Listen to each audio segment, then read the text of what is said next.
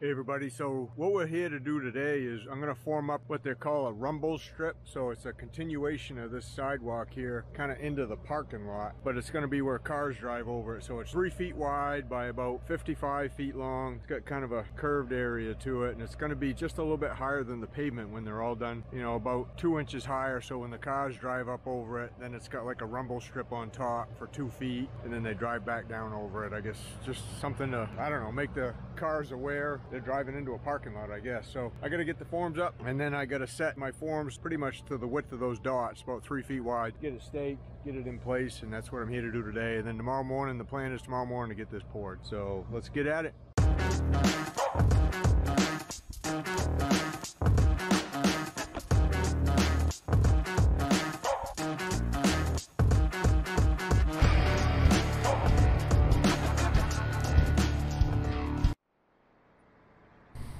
So I got a set of plans I'm going by today. The city had this engineered out, and then they had an architect draw it up just the way they wanted it. So they must have put a lot of thought into this. And here's what I'm doing right here. So the first arrow is a 1-inch bump up from the asphalt. The second one was a bevel. And then the third one is they want that rumble strip top. So they want the top kind of rough. And then over there on the right, that's kind of what it looks like from up above. Kind of a long, narrow, skinny thing that's going to be set in the road.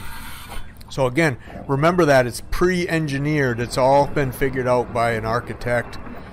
So, and we live in Maine, and we get snow from, you know, December to March into April sometimes up here. So there's going to be plow trucks going over this thing. So keep that in mind too. As we get to the end of the video, I got a little bit of a surprise for you. But right now, I'm here today. I'm just by myself. Darren and Luke are on another job, finishing up that job. So I'm over here getting this formed up so we can get it all poured tomorrow. There's a big rush on this to get it in for some reason.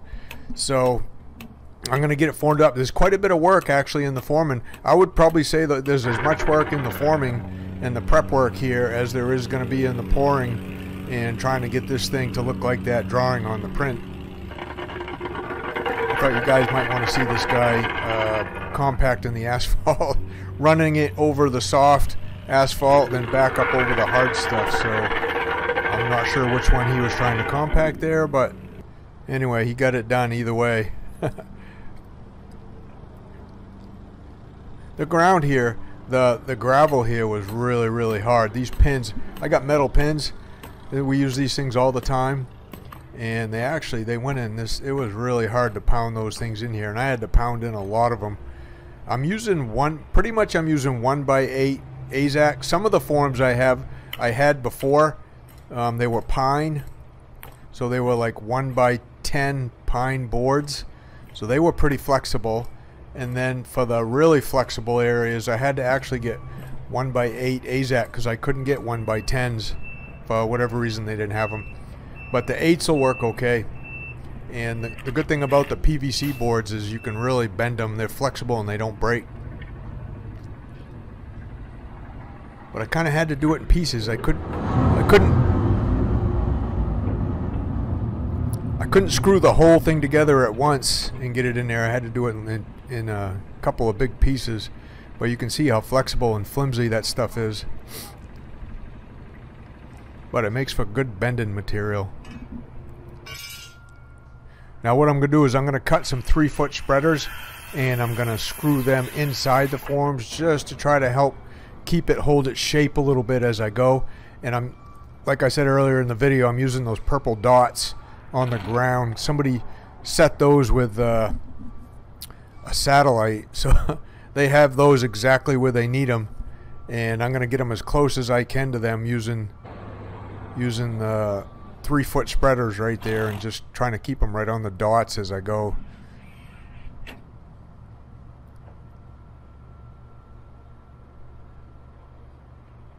For the most part, this worked pretty good, especially being by myself.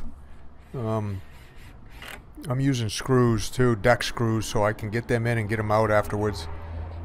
We're going to round these ends off. At least this end here, I'm going to round it off later on.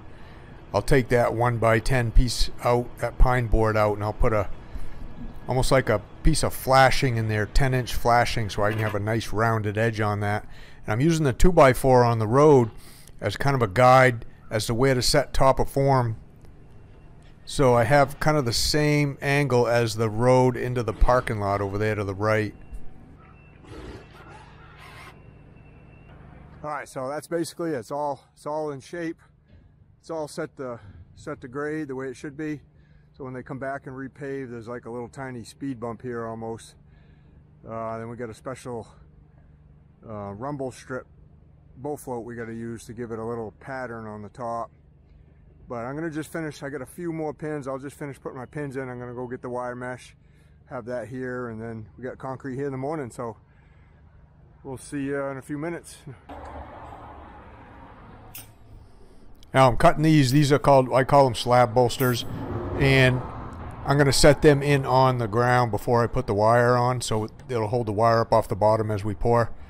And I had to cut them. They came in 5-foot length, so I'm cutting them in half. Cutting the wire in half too. The wire comes 5 foot wide by 10 foot long, so I'm cutting that 2.5 feet wide and just setting it down in there carefully, trying not to make sure it doesn't touch the edges. All right, here we go. Just getting started here. Let's see how this goes. We got 4,500 psi concrete. Get this curb poured here. That looks pretty good, don't it? Oh, except for that.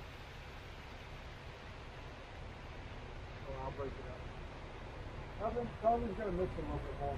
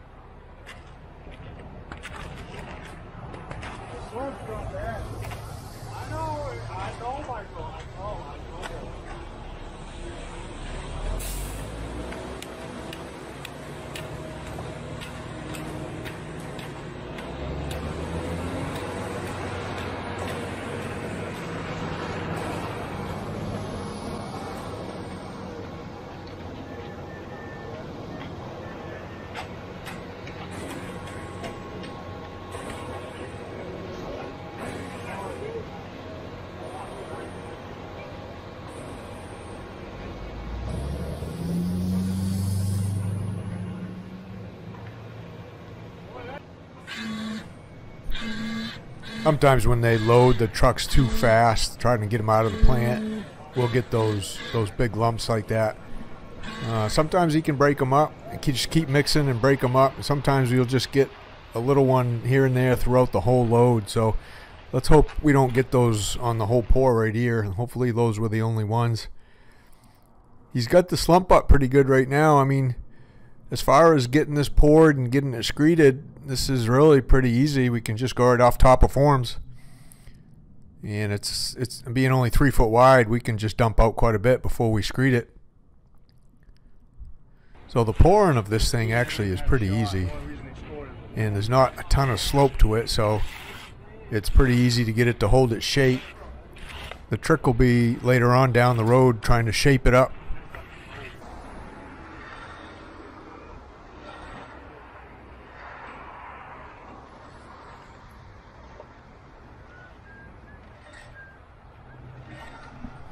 And what Luke and I are doing as we're screeding is we're just kind of going out around all the metal pins. I couldn't get them all pounded down below grade because the gravel was too hard, so we're just kind of dodging the pins on each side as we go, moving the screed back and forth.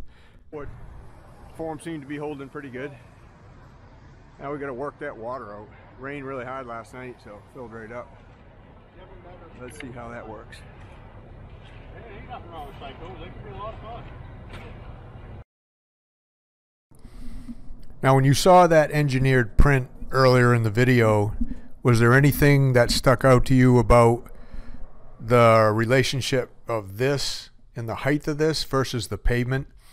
And if there is, you know, let me know down in the comments, because we're going to have down the road, you're going to see there's going to be a problem with this, and it's not going to end up being what they thought it was going to be. So let me know if you can pick out the flaw in the design of this, because there's a major flaw, and I could pick up on it just as soon as I was told out. And I warned them about it, but they didn't want to listen. Yeah, Yeah, getting right down to the end now. And we just got to do that little curved end on this thing. See how that goes.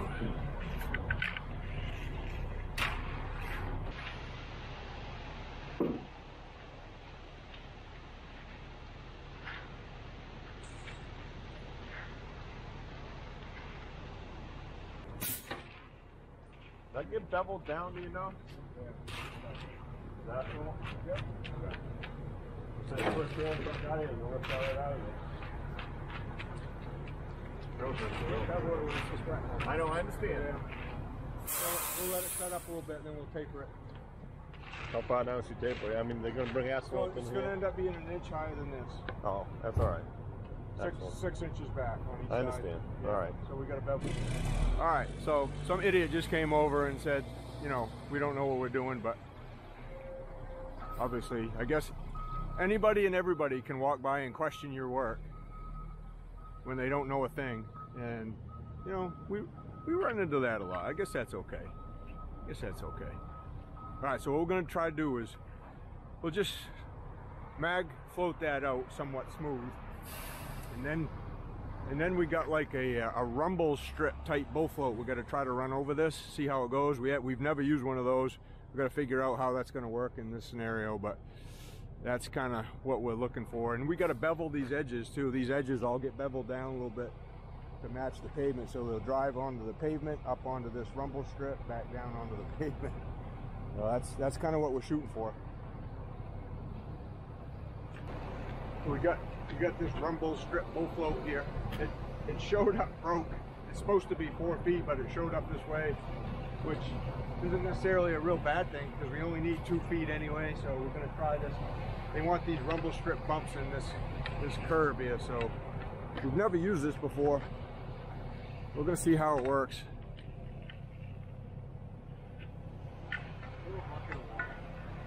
Not yet. We don't know.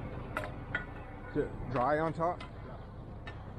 Down here it is, down there. I've been dipping my bag a little bit just to get some moisture. Yeah.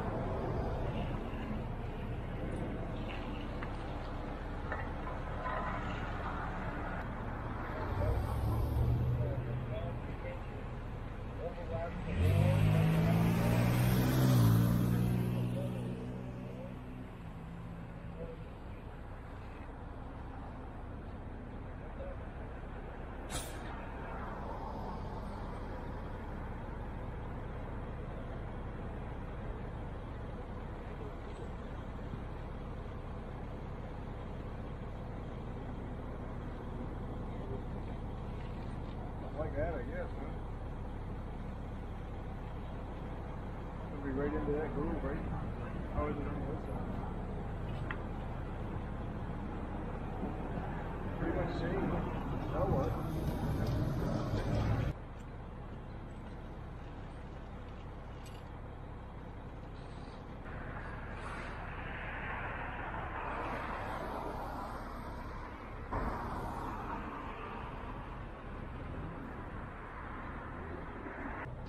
All right, well, it's doing the rumble strip V's like we want. We're just, you know, we'll have to keep touching it up as it sets up, make it look a little better. But we can't wait. If we wait any longer, it's going to be too firm to get that in.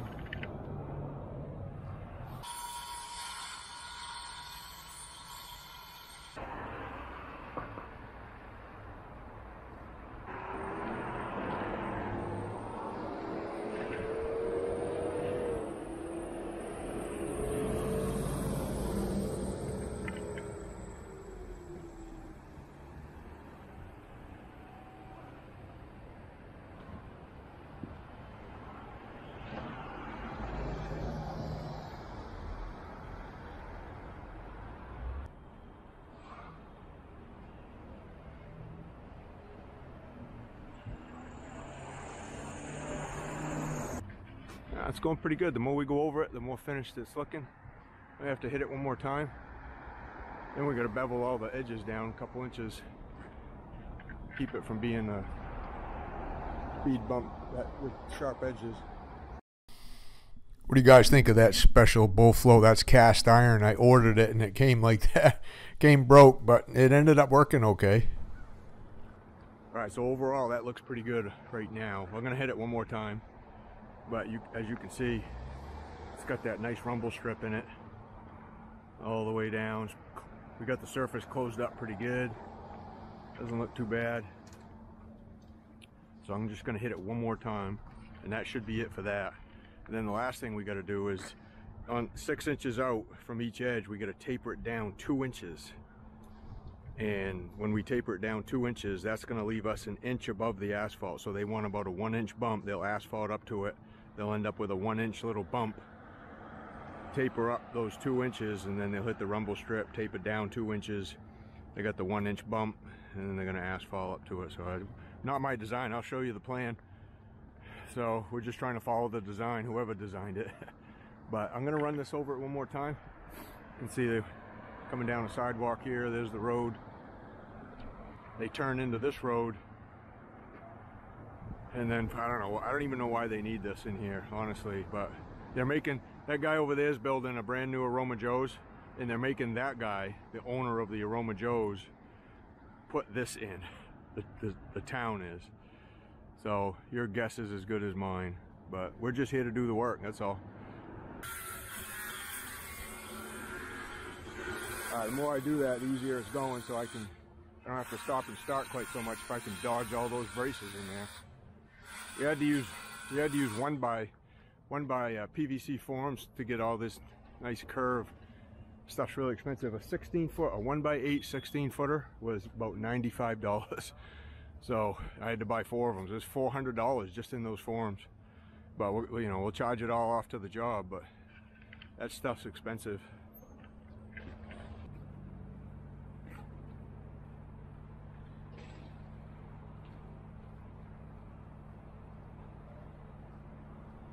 Yeah, I mean, I think just a couple guys go along each side, scrape that down, make sure we got our 2 inches. Yeah. And then we just shape it. Yeah. I don't know. There's no real good way to do it, but it's not big enough now. I think so. Yeah, it's not gonna sag too bad.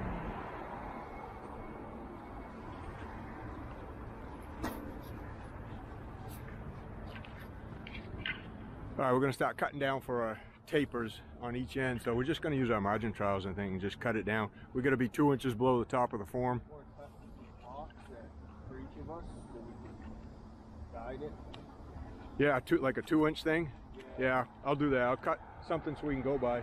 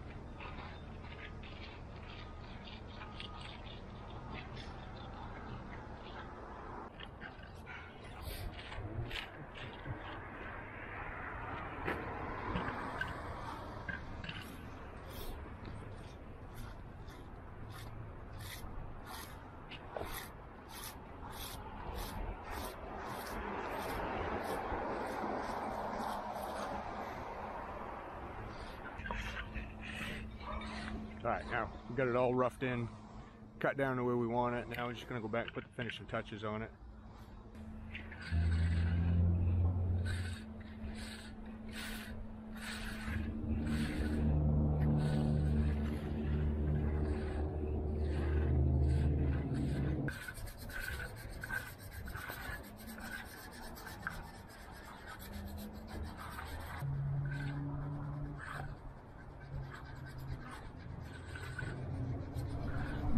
As you can see, this was quite a little process, just doing these outside edges.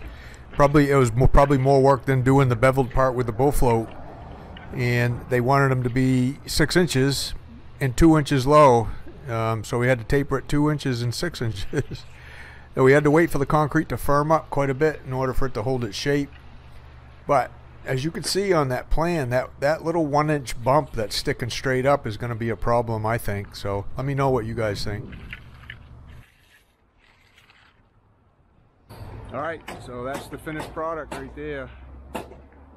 Got our taper in. The bottom of that taper that we just did on the outside edge is going to be 1 inch higher than the asphalt when they get done repaving this. And then obviously they got the rumble strip part in there, so we'll be back. We're going to come back tomorrow and strip this, so we'll get a little bit better idea what it looks like.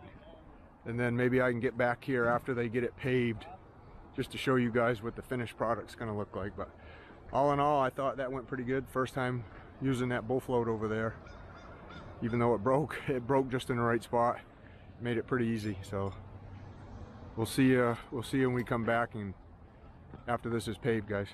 All right, so it's noontime, the day after the pour. We showed up to strip our forms off, and everything was stripped off. It was already repaved and opened back up to traffic. So basically 24 hours they opened this thing back up. They had all our forms piled over here in a big pile. So I don't just, that's the trouble with sometimes working on commercial stuff. Everybody's in such a hurry. Other subs, you know, they don't really care about your work. Just, that's why I hate commercial work. I'll stay with residential. But all in all, everything came out pretty good. You can see it's quite a little bump, but that's the way it was designed. They wanted an inch up from the pavement, and then, you know, 2 inches up with these rumble strip bumps. So quite a little bump for these people that backing out of this restaurant to go back up over, but not my design. But all in all, it came out pretty good for our first time using that rumble strip bull float. Everybody seems happy with it. So that's it, guys. Thanks for watching. We'll catch you on the next one. Hey guys, so we're back on our rumble strip job. The city inspector didn't like the design of the first one, so they made the guys we're working for rip it all out, and they're gonna make us do it again with a little bit different design. So I'll go over that a little bit later in the video, but we're gonna get this all formed up. They ripped this out this morning. I know, big waste of money.